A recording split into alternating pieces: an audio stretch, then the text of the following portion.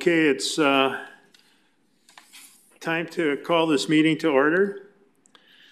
Let's start out with the Pledge of Allegiance. I pledge allegiance to the flag of the United States of America and to the republic for which it stands, one nation, under God, indivisible, with liberty and justice for all.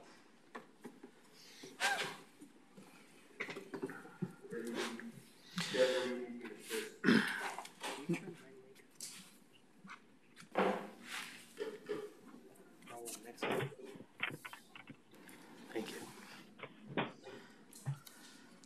Okay, next item on the agenda is approval of the minutes from our June 17th meeting. Entertain a motion to approve those minutes. I would make a motion to approve the minutes. Is there a second? Roberta, second. Okay. Who's the first? Roy?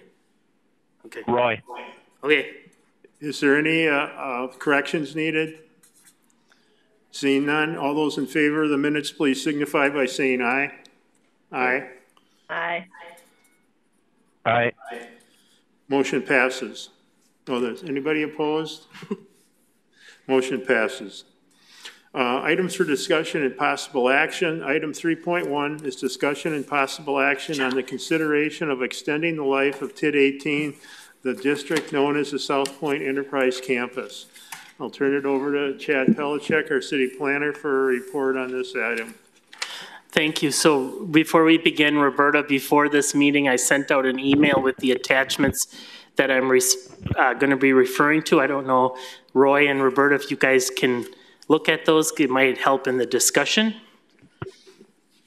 If not, so what we're looking at today is TID 18. So you'll recall that we created TID 18 back in 2018 for the development of the South Point Enterprise Campus, the city's new business park on the south side of Sheboygan.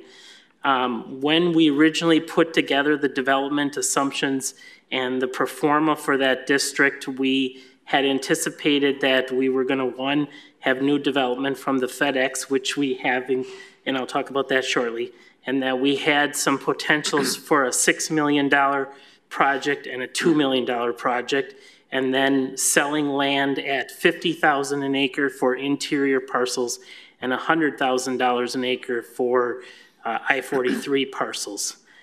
Since that time, the FedEx project in the first sheet that I handed out on page 1, you can see under the actual column, the $3,995,000, that's partial of the FedEx, and the $3,704,000 is the other one. So the total project is right around $4.7 million. That we had anticipated that that's what the development assumption was going to be, and that was going to be new revenue. We did not successfully get the $8 million project that was going to be constructed in 2019 and be available for taxing in 2020. And then Van Horn was going to build a dealership, Hyundai dealership that they built on the property next to the current dealership out there in the town. That was originally going to be built on the city's property for another $2 million of value.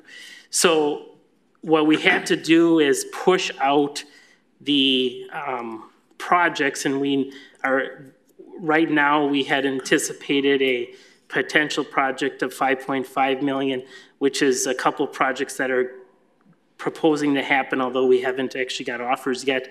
And then we're working on a warehouse development in 2022 that for the $8 million that may create some additional increment. And then what we looked at was the value of land. So when our neighbors to the south in the city of village of Oostburg is giving away land for free, and our neighbors to the west in Falls are giving away land for free, it's hard to remain competitive at $50,000 and $100,000 an acre. So this pro forma puts it at $25,000 an acre when we believe it's probably going to be less than that to do so. So the development of this site has substantially changed. When you look at the next page in this packet, page 2, it runs through the TIF increment projections, and I'm sorry, the page 3 is very small. For those of you that I printed copies, I should have printed it the other way. But in essence, basically what we're talking about is the fact that we've got roughly $15 million of investment in outstanding loans that have to be paid back. And when we look at the development assumptions and the revisions to the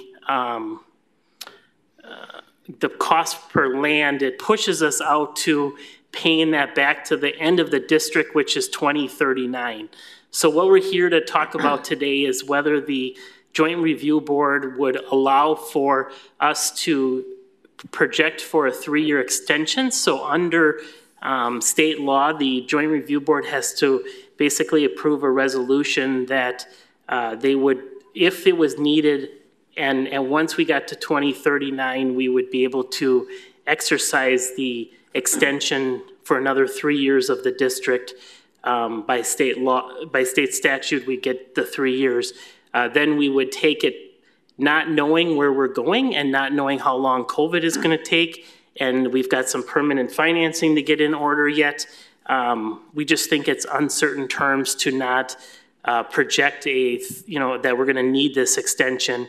And it'll actually look better on our Moody's rating calls if we have a few more years to recoup some revenues. So the idea here would be to obtain approval from you guys or entertain an option to give the city the authority to extend this district for another 3 years to hopefully, if we need it, to hopefully recapture some of the revenues that we anticipated were going to be coming in the first couple of years and probably aren't going to be, particularly because COVID hit right when we were ramping up. So that's kind of it in a nutshell, and I'd be happy to answer any questions.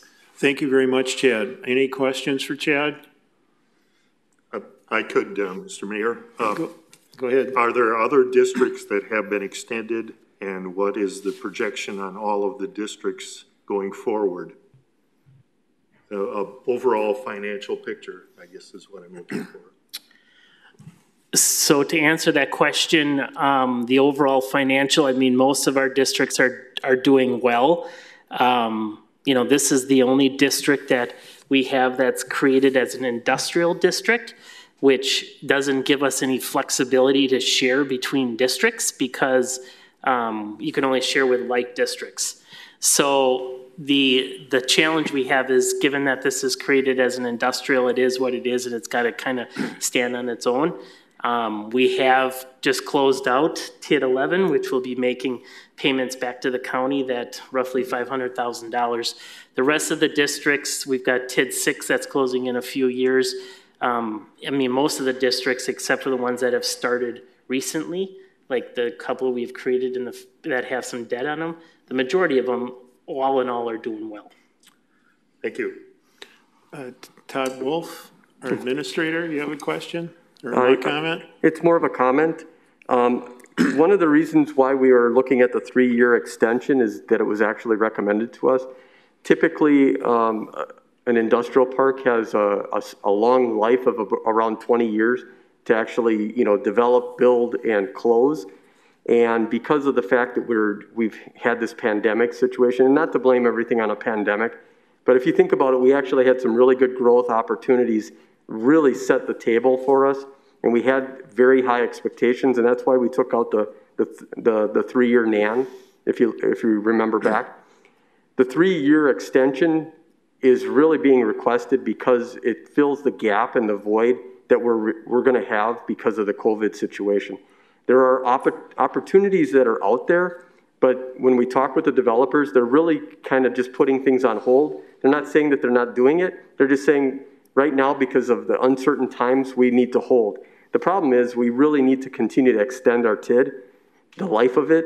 Doesn't mean that we're going to necessarily use it, and correct me if I'm wrong, Chad. It's an extension, but we can still close prior. So what we're asking is, because of the situation, it's better to ask for the 3 years extension now because of the COVID versus coming back in, say, 10, 12 years and say, I wish we would have asked for the 3-year extension.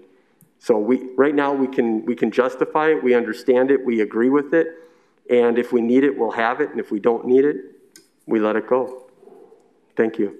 Thank you very much. And if I may, Mr. Yeah, Chair, I go think ahead. it really, to that point of what the administrator said, it really ties into the city's future bonding revenues and looking at these districts and whether they're going to be cash, be able to cash flow themselves. So it's to kind of line ourselves up as we go to Moody's and the bond market for other bonding for capital improvements and those things to show that in the financial picture, we do have a few years should we need it.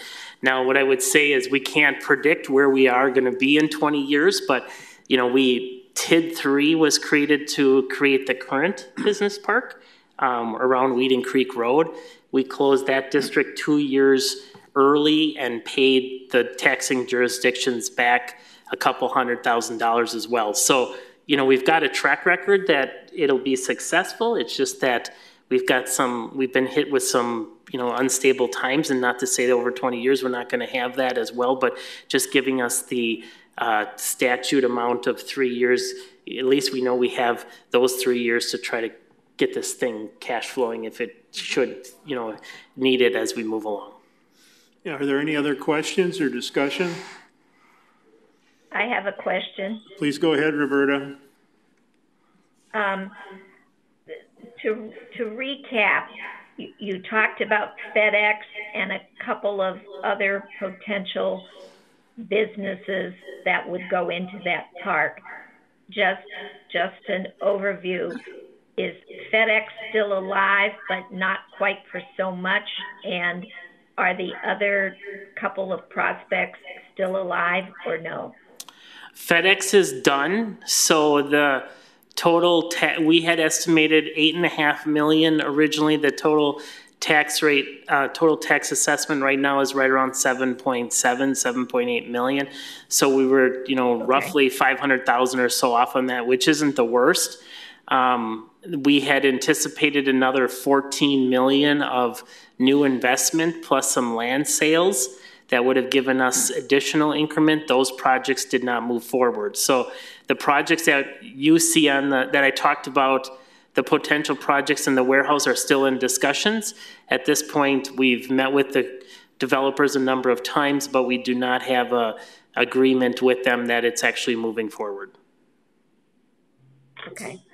I'm in agreement to extend. I think that just makes good financial sense, given that the uptake was slow because of the COVID. So I'd be in favor of extending should we need it. Very good. Any other discussion or questions?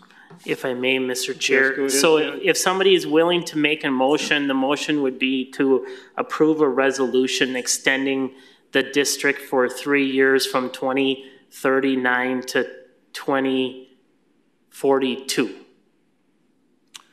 Mr. Chair. I would make a motion to what Chad just said. Thank you very much, And Roy. this is Roberta, and I will second. Thank you for that second. We have a motion on the floor under discussion. Roger? I was going to make the motion, Oh, so okay. and to the point of improving the bonding, when the county bonds, all of the municipalities and school districts are considered as we bond, because that's all part of the taxing districts within the county. So it's beneficial for the county as well. Very good. Any other discussion on the motion? Seeing none, all those in favor of the motion, please signify by saying aye. Aye. Aye. Aye. Chair votes aye. Opposed? Motion passes.